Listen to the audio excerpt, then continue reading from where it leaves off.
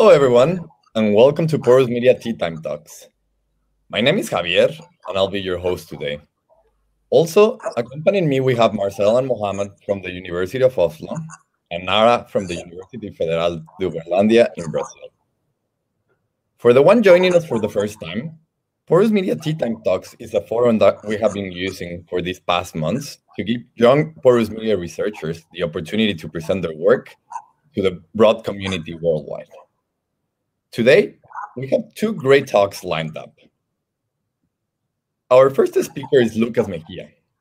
Similar to myself, Lucas is also a PhD student doing porous media research in the Department of Petroleum Engineering at UT Austin. However, his approach is more experimental. Despite his young age, Lucas has become a renowned expert in the field of subsurface flow modeling with microfluidics. He's especially interested in modeling EOR processes and CO2 flow for sequestration applications.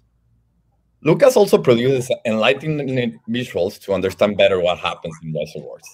Therefore, I recommend staying tuned for his presentation. If you have any questions or comments that you would like the speakers to address live, please type them in the chat window to the right of the video, and we will ask them at the end of each talk. Lucas, without further ado, the floor is yours. Thank you so much, Javier. So thank you to all the Porous Media Tea Time Talks people. I'm delighted to be here. So today, I'll be talking about the multi-scale visualization of two-phase displacements in porous media and their application to chemical flooding. And this entails injecting chemicals such as surfactants or polymers into rocks to get more oil out of them. So I'd like to highlight that most of this work was also done with my advisor, Matthew Balhoff.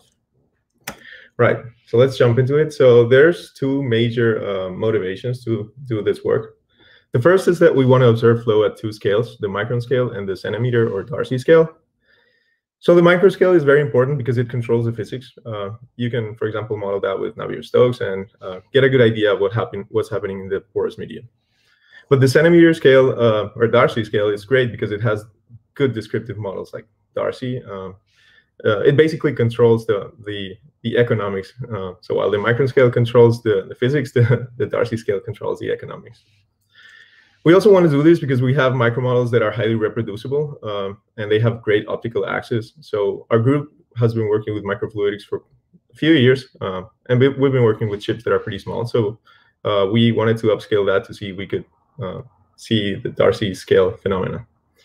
So here I'm showing a surfactant flood. So basically I had injected water into this chip and then there was a bunch of oil remaining, but then I flooded it with surfactant and we can see that all of the oil is removed. So on the left, we have the Darcy scale visualization, and on the right, we can also see the micro scale visualization. And so these are great visuals because you can interpret them with both kinds of models, right? So first, I want to discuss a little bit about the experimental platform that we've been using. So this micro model we generated in our lab, we made by first generating a synthetic porous medium with a generator that makes a smooth surface. And we do that by convolving a random set of points with a Gaussian kernel, generating a smooth curve in color we have here. And then we threshold that at some Z value, and we plot the projection. And so that's the porous media that we see on the right here. But then we also wanted to include it 2.5D pore throats. This means that the pore throats are shallower than the pore bodies. Because micromodels are 2D materials, we wanted to make 3D or quasi 3D pore throats. And we do that by using a pore network extraction and then some image analysis. And then you can transfer that to the glass, and that's what we see on the right here. So there's a bunch of grains and pores and then pore throats, and the pore throats are shallower than the pore bodies. And the great thing about this method is that it's very easily scalable. So we implemented this in a flow domain that is about 40 centimeters long. And you're limited by the machines that you use, but you can basically print something that is really, really big. So the first application that I want to show is viscous water flooding. So this is the same thing as polymer flooding, for example. So you inject a viscous fluid into an oil reservoir to mobilize oil. So a good rule of thumb for viscous fingering in porous media is that the mobility ratio should be smaller than 1. So this means that the injectants should be more viscous than the resinant phase, and the displacement should move slowly. So if you're familiar with, for example, Lenormand plots, this is analogous to saying that if the injectant viscosity is large with respect to the resident viscosity and the injection velocity is low, the displacement will be stable. However, we saw something pretty interesting, that when the irreducible water viscosity is low, even if these conditions above are met, the displacement may finger. And this is interesting because irreducible water is water that is immobile to infinite amount of injected oil. So it is non-advectable by oil, but if it's there, it might result in fingering. So first, let's check out the, for example, stable case. So here we're injecting a very viscous aqueous phase in blue into a chip that is saturated with oil. In this case, it's black. So it's stable, right, as expected by the condition above. However, if we make the irreducible water low viscosity, so in the bottom here, the irreducible water is 1 centipoise, the viscosity, the displacement becomes unstable after about 1 centimeter. So that was pretty interesting because it's very unexpected, because the injected phase is much more viscous than both resident water and resident oil. However, there's a caveat here, which is that the amount of resident water in this chip is pretty large, about 50%. We designed this chip so that it will hold a large amount of irreducible water. So there's a bunch of grains with holes that are opposite to the flow. So next, we wanted to see if this also happened in, for example, natural porous media, random porous media. So here we're utilizing the platform that I showed you earlier. So we're injecting again 100 centipoise glycerol solution into 13 centipoise oil. In this case, the first case here has 100 centipoise irreducible water. So whatever water is there is very low viscosity, is very high viscosity. I'm sorry. But in the second case, I'm showing the displacement that is analogous to the second one that I showed earlier. And so if you look closely, it fingers through, right? So again, unexpected because whatever we're injecting is much more viscous than whatever is there. And it's pretty slow. Here I have the snapshots at breakthrough of the second displacement. So we can see that the second displacement broke through much earlier than the first displacement at the same non-dimensional time. And we can compare that to analytical equations. So we see here that the first displacement is, the one in red, is very well described by the analytical equation, the fractional flow equation. The second displacement is somewhat okay, except that the breakthrough time described by the experiment, or described by the solution, the analytical solution, is quite off. So that was surprising. The model clearly needs some adjusting there. Afterwards, we also checked out some LB simulations to make the mechanisms more clear for us.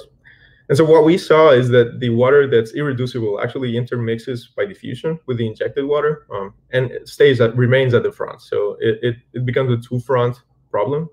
And at the first front, at the downstream front, the local viscosity ratio is actually unfavorable, right? And so fingers form. But what's more, this becomes like a self-serving mechanism, because the fingers actually intermix with more irreducible water as they propagate. And so they keep, for example, piercing through the oil. And in the case on the right, it's the boring case where the irreducible water has low viscosity. So there's no fingering there, even though the water is intermixed with the injected water. Right. So then we wanted to see what happens in 3D rocks, because this is the actual application, flow in rocks. And what we saw is that the behavior actually crossed over to 3D. So for example, on the right here, I have recovery curves. Since we don't have optical access in our course, we can only check for fluid volume. So we saw that the irreducible water actually arrived much earlier when it was low viscosity than when it was high viscosity. And we also saw that the residual oil saturation was lower when the irreducible water viscosity was high. So that was interesting that we actually got to see the behavior transfer to 3D. Right. Now, I'll talk about the second application, which is surfactant plotting. And this involves injecting a surfactant agent into the porous medium to decrease the interfacial tension and then remove oil. And this we did for two reasons. One is that the pore scale understanding of where the surfactant is very limited. So we actually have fractional flow analytical solutions for this, but they don't really tell us much about what's happening at the pore scale. But then the other motivation is that our experimental platform that we developed seems to be great for this type of application. So first, here on the left, I'm showing a displacement that we use to carry out in our small chips, right? And we do remove all of the oil. However, there is clearly no bank as observed in this fractional flow solution above. But if we utilize our new platform, we actually see the formation of phase banks. The reason for that is that the tiny chips don't have enough space for the coalescence of mobilized phase. Right, so this is the experiment that I showed at the beginning, surfactant flood, where I'm removing oil. The thing is that the oil here is very viscous, or moderately viscous. It's 83 centipoise, while the aqueous phase is 1 centipoise. And the displacements are pretty slow. We can visualize them at both scales, the centimeter and the Darcy. But this still doesn't tell us very clearly where the surfactant is. So what I'm going to do now is just show you the same displacement, but I dyed the injected phase with green.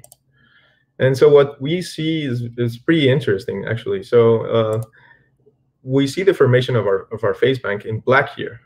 But what we also see is that there is injected phase green ahead of that oil bank. And that is not what is described by the fractional flow solution. So all of the surfactant and the injected aqueous phase should be behind the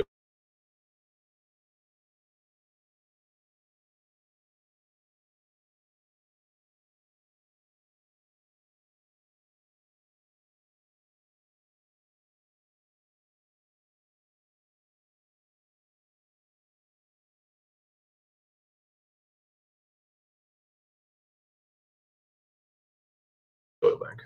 So that was very new for us. Then again, we can take a bunch of the microscopic images and then stitch them together, and that's what I'm showing here. So this is the image at breakthrough, where we see the injected green phase actually coming out of the chip. And the oil bank is pretty clear here, and we have a long finger of microemulsion behind it. And it's pretty evident from this picture that there is green ahead of the oil bank. And that is what we want to model now, right? So now that we actually got to see the null behavior, we're trying to capture that in our model. So first, we're currently running pore scale models. We're using intermixing foam. So these are sort of agreeing right now in that we have some surfactant ahead of the oil. However, not to the degree that we saw in the micromodel experiments. And for the fractional flow, what we're doing now is adding another miscible curve that absorbs on the oil. Hopefully that will give us what we want. It's taking a little effort. I haven't made it work yet, but I'm optimistic about that. And with that, after showing the two applications, just please let me know if you have any questions. Thank you so much. Thank you, Lucas, for this excellent presentation. I'd like to mention that everyone who wants to ask a question can type it in the comment section. So until we get a few questions in the comment section, I have a question of my own. Do you see any intermittent phase or connectivity pathways in your flow experiments? I mean, in the pore scales. We do. Let me show you really quickly. In this first case, we do for the second case. So right after the fingers move through, there is coalescence of fingers in the middle, and there you see intermittent, or like not really intermittent, but it's more like ganglion dynamics type of flow. For intermittency, I think it's easier to see in 3D, but I haven't really looked for it, to be honest. I'm sure I probably can find some cases if I'd like zoom into in the middle here somewhere. Yeah. So, Lucas, I have a question for you. The first phenomenon that you presented is very interesting because it's not super intuitive to us petroleum engineers. So could you elaborate on what's the impact of the injection velocity and maybe the dimensionless numbers that how is this related to fingering? How's your injection velocity related to how these two types of water mix together? Right. Yeah. So that's something that we also looked at pretty extensively, especially because in this case, if you inject more quickly, you actually don't see any fingering, and that is because the mixing happens. Well, the mixing relative to advection happens more slowly, if you will. So if there's not enough time for the water in these squares or in the like irreducible water pores to mix with the injected water, you will actually not see any fingering. Which is like counterintuitive to what you see in Lenormand plots. So this is like a non-monotonic type of behavior, right? So you see fingering at slow velocities, and then non-fingering at high velocities, basically. So that was cool. That was different for us, for example. And do you think this phenomenon, is it porous media dependent? For example, if we increase the roughness of the pores and networks or increase the distribution of sizes, do you think can we see the same effect in different ranges? I think you can, but within a certain window of homogeneity, if you will. So if you, for example, I increase the roughness, and that actually helps you to visualize the fingering more easily, because you actually hold more irreducible water in those tiny crevices of roughness. But if you have a pore size distribution that is too wide, like some fractures there, everything flows through the fractures, and you'd have to increase the injectant viscosity quite a bit in order to see any mobilization of this irreducible water to a uniform front, if you get what I mean. Yeah. Okay. Okay, we have one question from Nara. Thanks for the presentation. What do you expect if a more viscous fluid is used as the displacing phase in the first experiment? Right. So I tried. This was cool because I tried injecting glycerol 98%, which is like 600 centipoise, and you still saw fingering, even for this geometry that holds very little irreducible water. So this one actually holds about 5 to 7%. So not as much as the previous one. Basically, we're not cheating this one. And even with very, very viscous injected phase, you still see some fingering. Yeah. Wonderful. Thank you, Lucas. Thank you for this excellent presentation and for the wonderful answers to the questions. I think now we can move on to the second speaker. Our second speaker is Rosmery Quispe Zavala, a PhD student of computational modeling at Laboratory of Applied Mathematics, Federal University of Juiz de Fora. In her research, she uses fractional flow theory to study foam injection models. Today, Rosmery is going to talk about analytical solution of population balance model describing foam displacement. Thank you, Rosmery, for joining us, and the floor is yours. Good morning, everyone.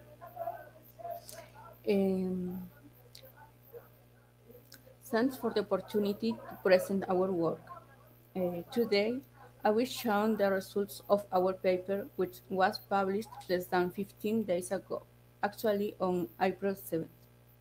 This work was carried out under supervision of Professor Gregorio Shapiro and Dr. Luis Lozano in collaboration with Professor Pacelli Zita.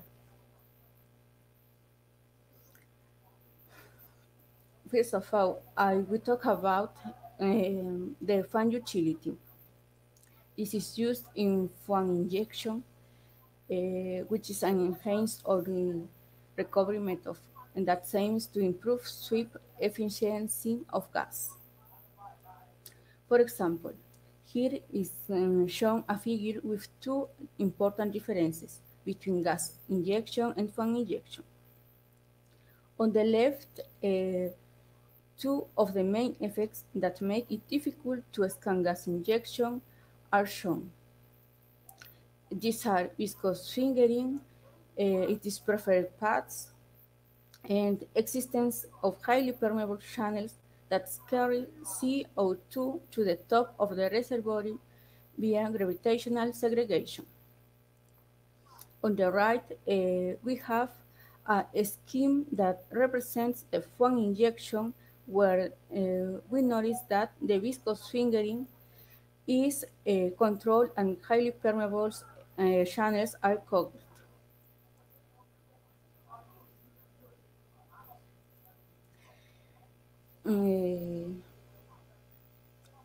Also, the FUAN is used in contaminated soils to remove hydrophobic organic compounds and heavy metals. In this figure, I will speak broadly since it is not my area.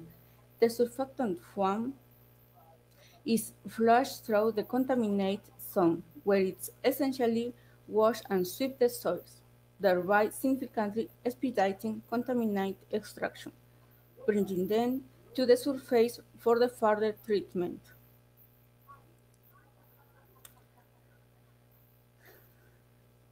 This work aims to explain the experiment presented in Sinju et al. 2013 and Sinju Zeta 2015. The experiment used surfactant alpha-olefin sulfonate, gas nitrogen, and a sample of benthymal xanthan. The water saturation was determined using an X-ray computer tomography. For the development of this work, we used the parameters values of Sinju Zeta 2015. Also, the experiment presented in Sinju Zeta 2015 was compared with numerical results of a stochastic bubble population model, obtaining a good agreement. This is two-phase model that describes the displacement of the FUAN. The experiment exhibits a traveling wave profile, so we are interested in traveling wave solution of a FUAN injection model. Then the definition of a solution in traveling wave form is present. Thus, a partial differential equation has a solution in the traveling wave form by making a change of variables from x and t to the traveling variable c. From a PDE system, if you obtain an ODE system whose solution approaches constant values, denoted by W plus and W minus when C goes to plus infinity or minus infinity. Now, the solution of a simplification of the called zeta stochastic bubble population balance model will be shown.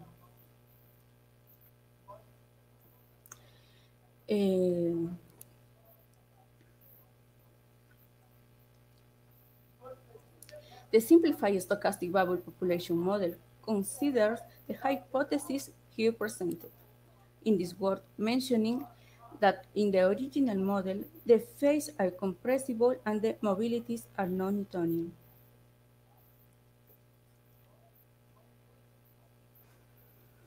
Here we presented the model to be studied. This model is described by a system of two partial differential equations. One equation is called the Rappaport-List equation for water saturation, and the other is a population balance equation of FUAN texture. If we change the source term, this is the expression in purple.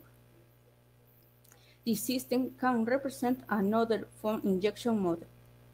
To solve this system, we use the initial condition given in Fora, where the FUAN texture in local equilibrium is constant. We consider the state plus fixed and the state minus variable throughout the physical domain. Finding a solution in the traveling wave form of the PDE simplified system presented in the previous slide is equivalent to finding a solution in this ODE system that links the minus and plus equilibrium. So, we have a more accessible system to solve from a mathematical point of view. An important result of the change in variables is that we can have an analytical expression for the velocity of FUAN front. In order to study the existence of the ODE system solution, we use the phase portrait analysis. For this, it's necessary to find the equilibrium points of the ODE system shown in 5. An equilibrium is a stationary solution for the system 5. Hence, in each balance, we evaluate the Jacobian matrix of 5 and find its eigenvalues. Thus, we obtain the different equilibrium when we vary SW minus and Kc. These are source, sink, saddle, and source or sink spiral.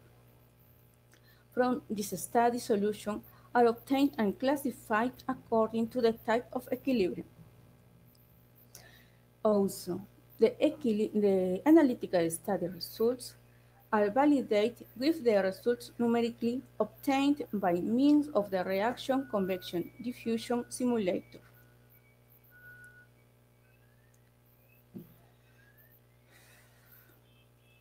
Using the same mathematical theory in Lozano et al. 2021, we just changed variables to obtain an ODE system in the traveling variables.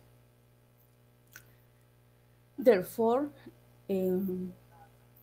through phase portrait analysis, we were able to classify the solutions in the parameters space SW minus and KG with Kc equals 0.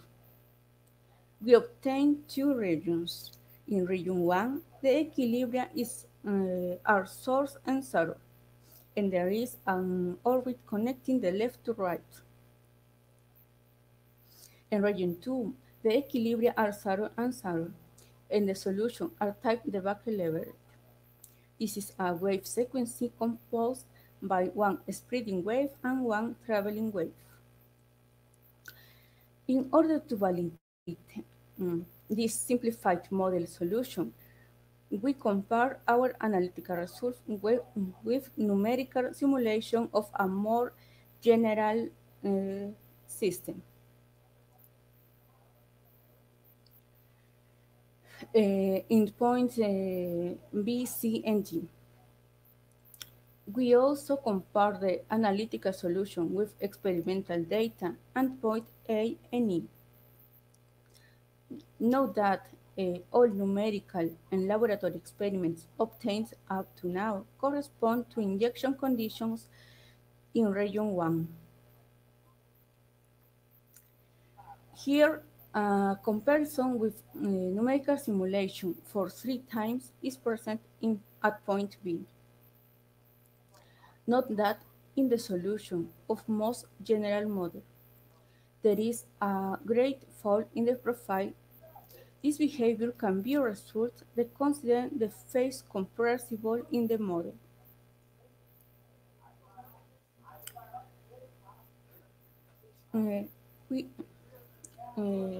Here we have a comparison with experimental data in point A, which is presented for different times. In this figure, the green lines represent the experimental data and the blue lines correspond to the analytical result. The analytical solution and experiment need some time to present an stable profile. Thus, theoretical and experimental data are expected to reach an agreement after some transient stage. As conclusions, we obtain a model that successfully describes the experiment, allowing us to obtain analytical solutions. Also, its solution is in good agreement with solution of the complete model.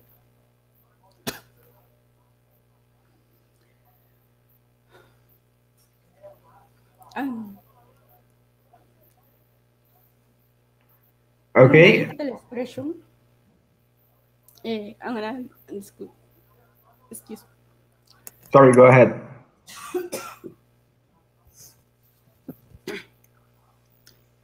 An analytical expression for the velocity of foam front was found. There are two type solutions, In region 1, the solutions have a traveling profile. In region 2, the solutions are type back-levered. The analytical solutions for injection condition in region 1 match numerical solutions of complete model and experimental data. In region 2, the behavior of solutions was not described early. Sense. Thank you very much, Rosmery. So if we have any questions, please type in the comments. As I had agreed before the talk, I will try to translate the questions also to Portuguese to make it a bit more understandable for everyone. So I will start with one question myself, and I will do it first in English and then in Portuguese. And then Rosmery, you can feel free to answer it however you like. The transient part of the solution, so that happens in the experiments and I suppose also in the numerics. Do you think it's also possible to catch that on the analytical model? Eu vou somente dizer a mesma coisa em português agora. A parte transiente das soluções, ela aparece nos experimentos e também nas simulações. Você acha que seria possível incluir isso também no modelo analítico?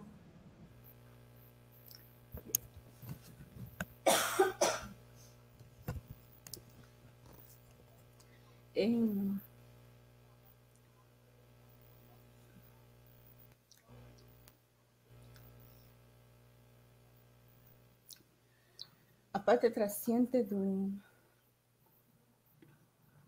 mas no modelo analítico temos a parte transiente.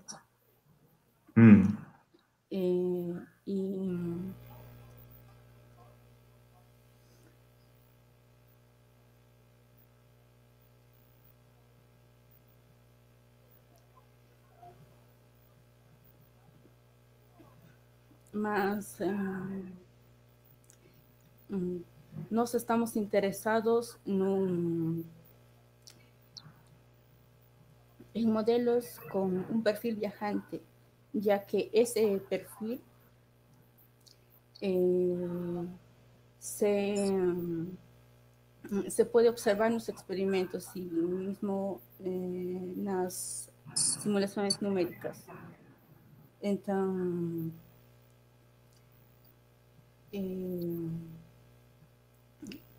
y por eso que nos tenemos ese comportamiento estacionario, ese perfil estacionario para solución analítica. Entendo. Estamos procurando soluções desse tipo. Certo. Então vou somente traduzir para inglês. What Rosmery has just mentioned, that the analytical model also includes the transient part, but the traveling wave solution is the one that is also observed in the experiments and in the numerics. So this is why it has been focused more strongly in the work. So thank you, Rosmery. Do we have any other questions? I think we don't have any questions from the audience now. So, okay, there is one question from Adolfo Pires. So I will show it on the screen and I will try to translate it also to Portuguese. So Adolfo says, Rosmery, very nice presentation. Did you map the solution for any left and right initial conditions? Rosmery, a apresentação muito boa. Você mapeou a solução para qualquer condição inicial esquerda e direita? Não, na verdade, considerei a condição inicial da direita fixa e o lado esquerdo em todo o domínio. A direita fixa e o lado esquerdo? Variável, em todo o lado esquerdo variável. Mm-hmm. So Rosmery mentions that she had a fixed condition for the right side, and the left side was variable all over the domain. Okay, so I think this was our last question. So I would like to thank both speakers and our audience from today, Rosmery and Lucas. Thank you very much. So we move on to the closing slides of this session. And I would like to, for 2 weeks from now, we have another session. And up to now, we have one confirmed speaker from the Indian Institute of Technology. You can see her name and the talk there. And we are still organizing the second speaker, so that will be advertised very soon. And I would also like to mention that today is actually the deadline for the early bird registration for Interpor. So don't forget about that. You have a discounted fee up to today, and you can go to interpor.org to register for the online conference. Thank you very much. On behalf of the whole Porous Media Tea Time Talks, you can see we are on the screen there. It's a very big team now. It takes over your whole screen. I'm very happy. And we'll see you again in 2 weeks. Bye-bye.